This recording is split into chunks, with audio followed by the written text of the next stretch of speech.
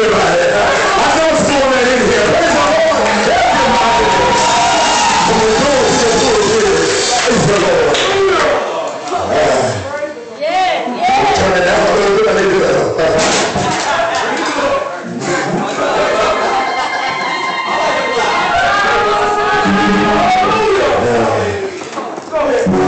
Thank you, sir.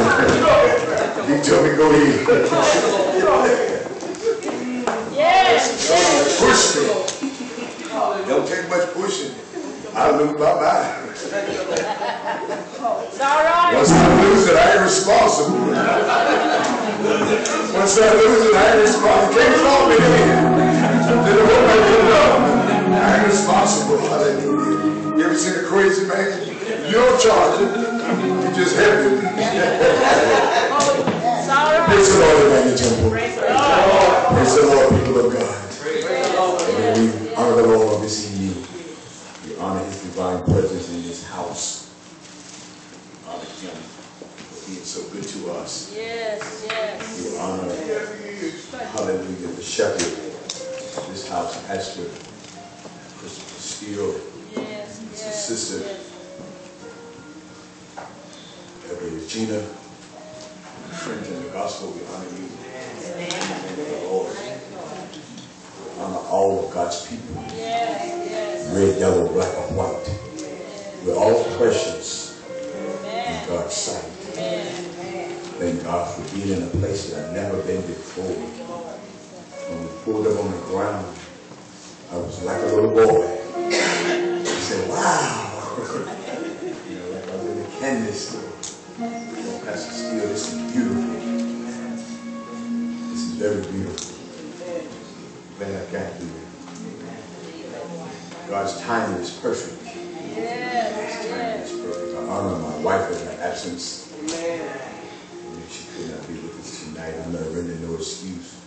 She's just not here. I honor her in her absence. My side of the bishop already she in his absence. Thank God for being here tonight. Thank God for how I feel in your presence. Thank God for seeing some of the old saints I haven't seen in years. Chambers, good to see you. My mother right there. Yes, ma'am, good to see you. We old school. Good to see you. Even the two mothers here. She might be my girlfriend too. I see her. Watch out.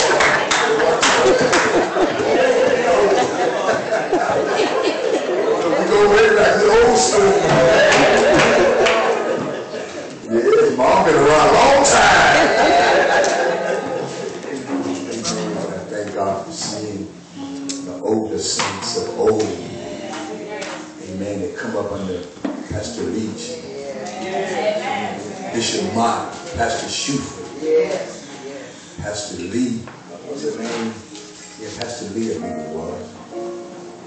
Leach. No, not Leach. You had to say light skin pastor. Out of Hickory. No, not Bishop Dan. It's a woman pastor. Amen. But anyway, I thank God for seeing the old school. When I started doing the Jubilee. Jubilee years. I come up under Overseer Mott. She was my mentor. She was my leader. She was my mother. She was my friend. I thank God for where He has placed Pastor Steele. Amen. Amen. And that's right.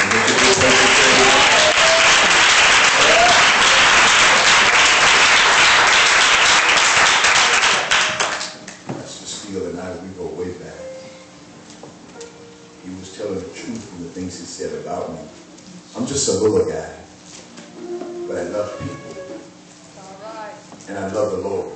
I love people, and I love the Lord. I don't care if you're poor or rich. I don't care if you stink or you smell good. I don't care. I love people. Because it takes every kind of people. Look at where you come from.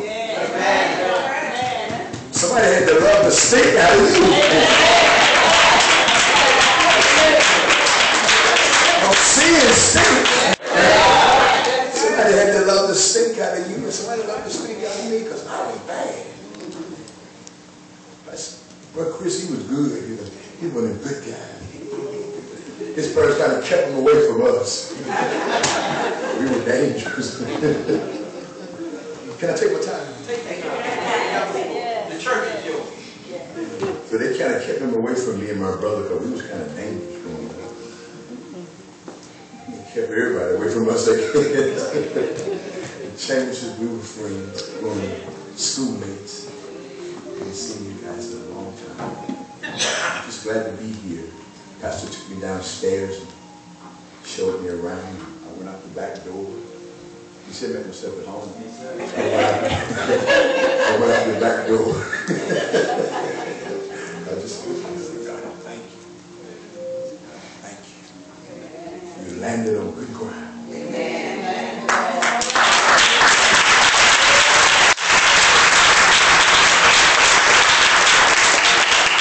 You landed on good ground. Yes, yes. This is celebration time, isn't it? Yes. How do you celebrate? Yeah. Do it, Mom. That's it, Mom. Come on. How do you celebrate?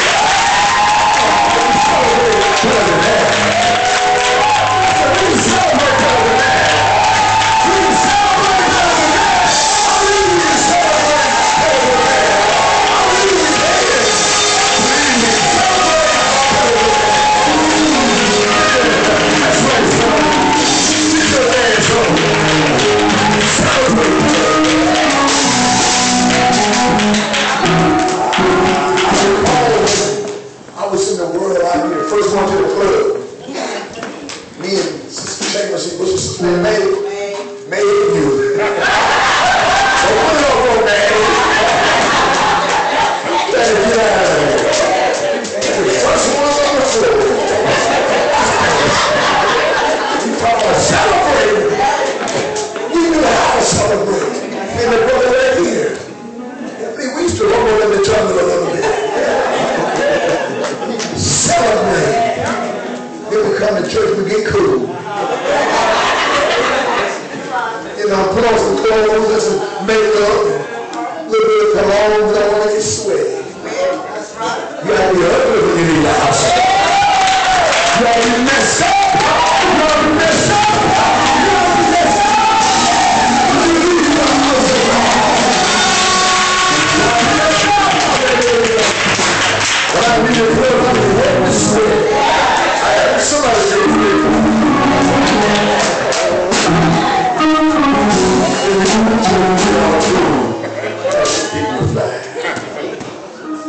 You know how we pastors do.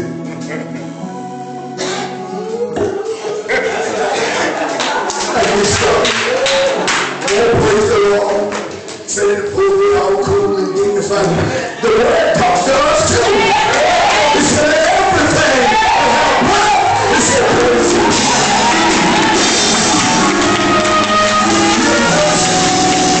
The pastor is called.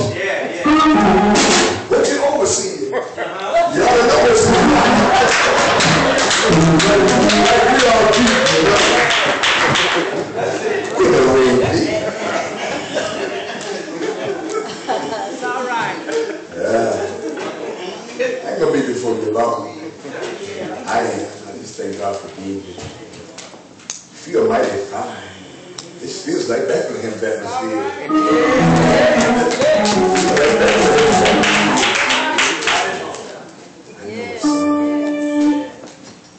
The song said, that's why my heart is filled with praise. Because God loves us all. Even when you're bad, God still loves you. Even when you're cursing that person out, God still loves you. See, we got some saints still cuss. You know that cuss ain't broke yet. Some saints still be cussing. Because the words that out of the same mouth come blessings and curses. Listen, these things are not. So but since they are, we're going to pray that your cussing is broke. So you stop cussing. That's right. God want to bless you. Turn with us to Jeremiah.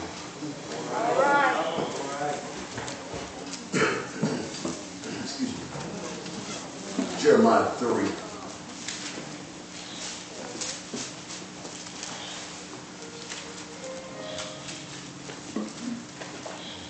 Thank you for my glass. Thank you for my glass.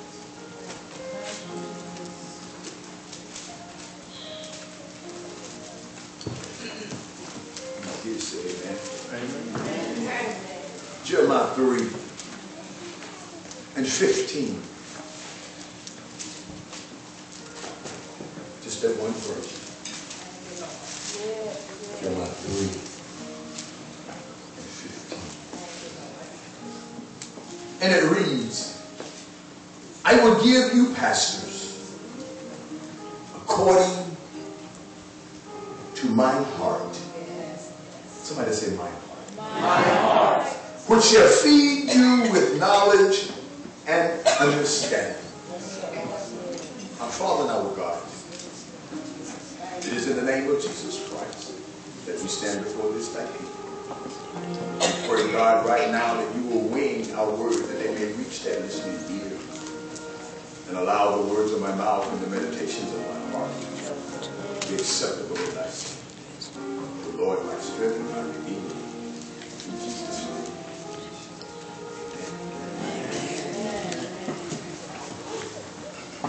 Thank God for the reading of his word today. Allow me briefly.